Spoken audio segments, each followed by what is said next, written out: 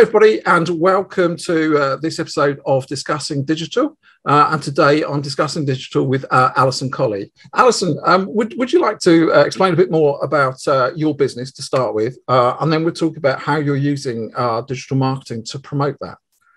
Okay, so I run a firm of solicitors, but we specialise just in employment law. So we're employment specialist solicitors. There are 6 of us in the team currently, and we work for clients all over the UK, so both businesses and individuals, helping with anything employment related, from preparing contracts through to representation at the employment tribunal. Oh, brilliant. Okay. And can you tell me a bit about how you're using digital marketing to promote your business? Because we've chatted before and a lot of things from home, but you are doing some great stuff. So if you want to do an overview, and then I think we're going to sort of dig into a few bits that I think are really fascinating. Yes, so I suppose I should give some background. When I started the business, it was inspired by listening to lots of podcasters and people who were in the digital marketing arena anyway. And so I was looking at ways in which I could do things differently to my peers. Lots of solicitors are pretty bad at marketing and haven't really delved into, or hadn't at the time I started the business, delved into digital marketing. So we try to use digital as much as possible in our marketing strategy for 2 reasons. One is to extend our reach. So I'm based, my head office is on the Isle of Wight. I'm trying to reach other people around the UK. It's one way of doing that. And the other is it's fairly inexpensive as a tool. So we use digital as much as possible. No, that's great that you spotted that as a kind of way to kind of get an advantage on some of your traditional competitors. Anyway, but as you say, you're inspired by podcasts, because I know you're an early innovator with podcasts, weren't you? Yeah, so I started my first podcast, which was completely unrelated to employment law, in about 2012. And then when I started the business in 2013, I decided actually doing a podcast, given that I had that sort of skill and experience, would be a good thing to do. And like you say, one of the early adopters, if you like. And there were very few other employment law and HR podcasts out there at the time. And so I started it in August 2014, and I've been going fairly consistently since then, up to episode 184, I think it was last week. That's an amazing number of editions, and I remember because you kindly did a presentation to a mastermind group I was doing a few years ago, and I remember you sort of sharing that actually it helps you raise your profile, and you were in sort of national press, I think it was, about that. Yeah, so again, a few years ago, before podcasts were really, really popular, I was approached by The Guardian, and they did an article online about using podcasts for business. So that was quite good exposure. I've been contacted and interviewed by people in various places, across the world, and I've met a lot of people off the back of the podcast as well. Yeah, no, that's great. And I'm going to jump straight to something we were talking about just beforehand. How you're using being an early adopter of innovation, because you shared with me you've got a TikTok account, which I would not have thought of at all until you shared it. So when you actually got me onto TikTok this morning, I see you've got some videos with like 100,000 views and 50,000 views and stuff like that, and I was just really amazed at the sort of like outreach and engagement that you've had with that. Yes. So I have to say, I have to credit Gary Vaynerchuk, if you heard of Gary V, for this, because I listened to lots of his work. And back in 2020, during the pandemic, he was pushing TikTok as a way in which to get organic reach, if you like, which you can't do on a lot of the other platforms, certainly, Facebook and Instagram and that sort of thing. You don't get that anymore. And so I kind of delved into it, had a look around, and because it was fairly early on, I was able to get quite a good username. Many people were using it. So I've got @employment lawyer, which I think it'd be really difficult to get on many other platforms now.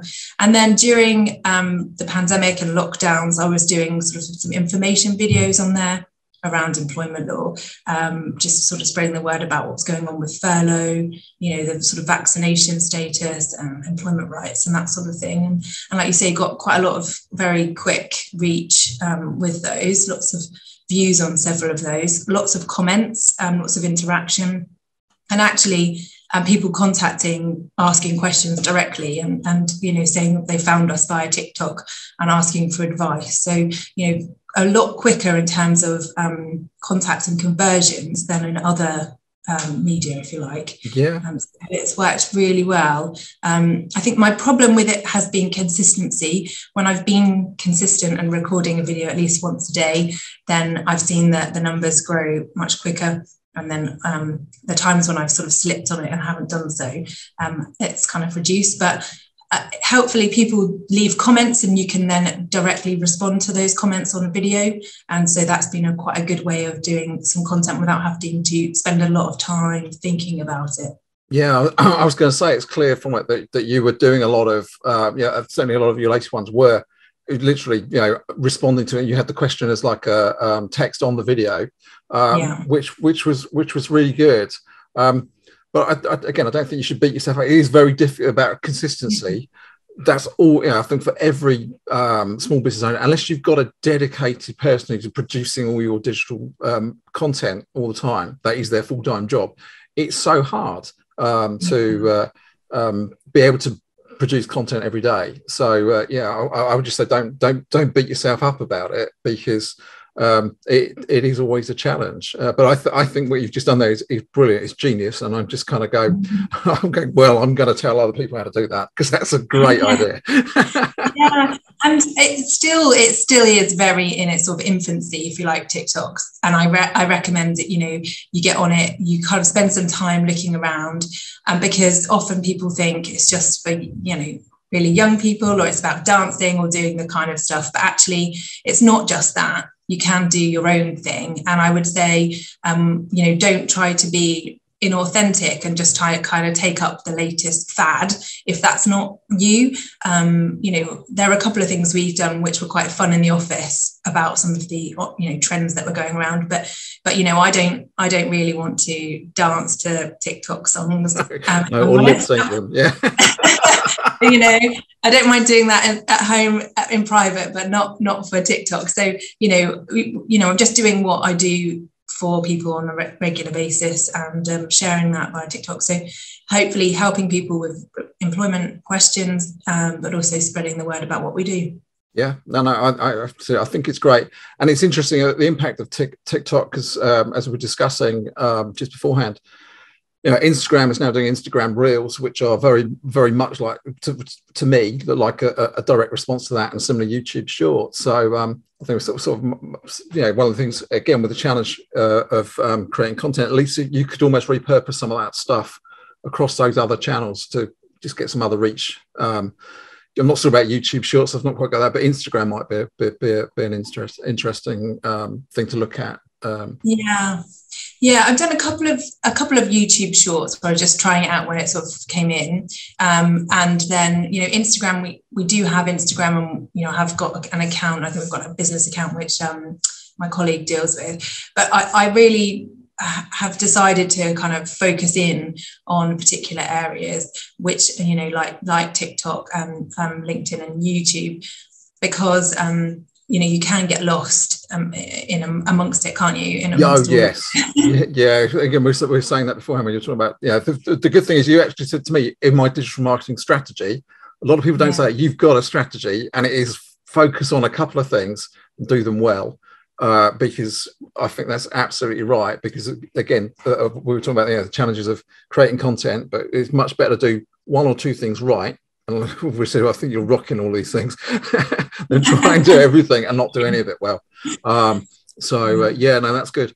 And you mentioned there as well about LinkedIn and YouTube and video. So sort of, if you're right, to talk a little bit more about those. So let's talk a bit about video and YouTube, because I think you did actually mention YouTube specifically rather than just video. Yes.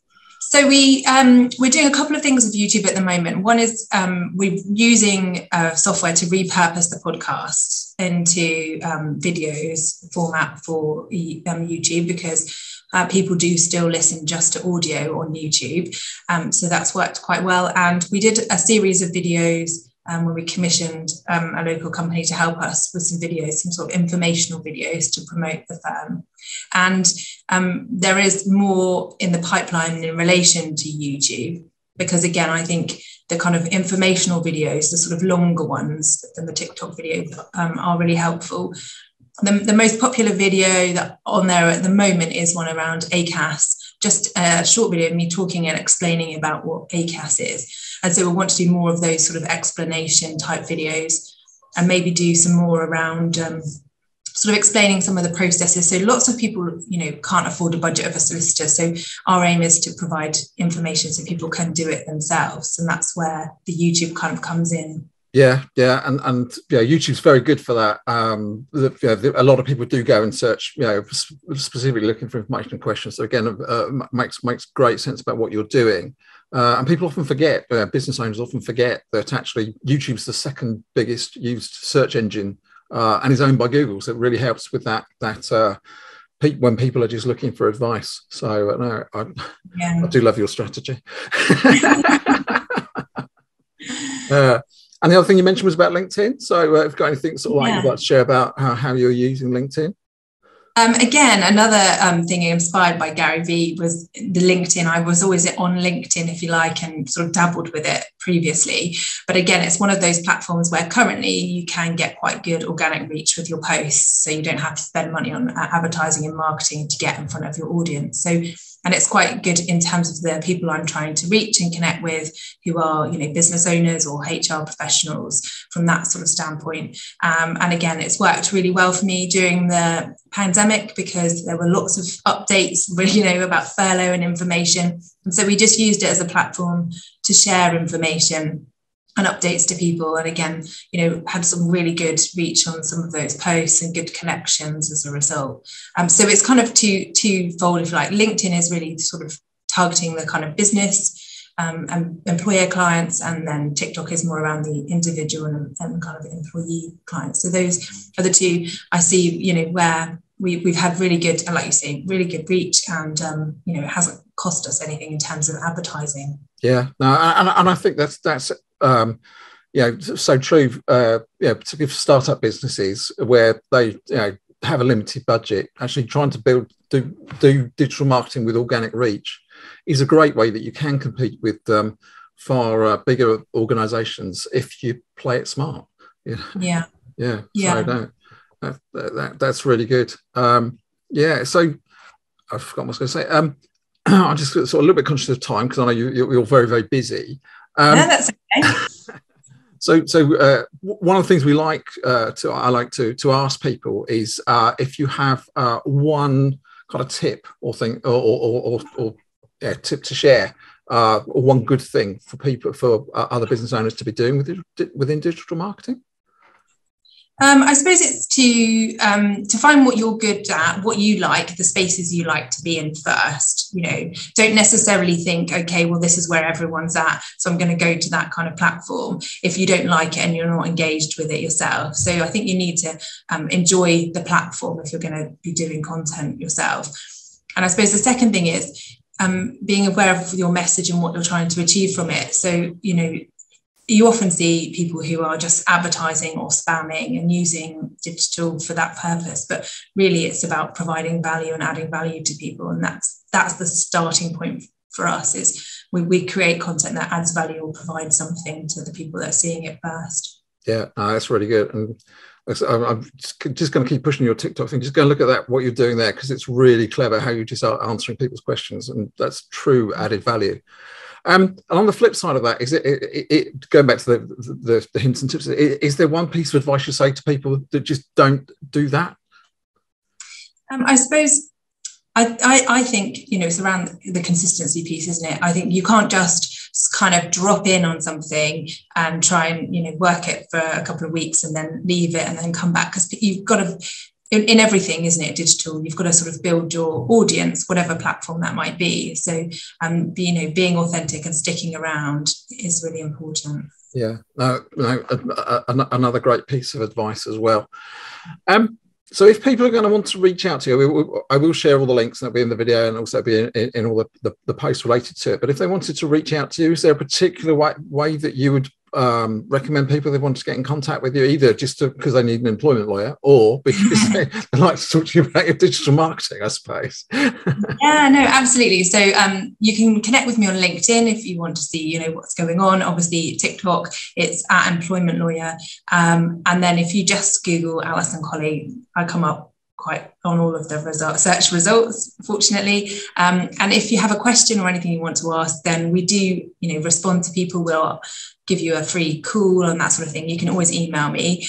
So my email is just alison@realemploymentlawsadvice.co.uk.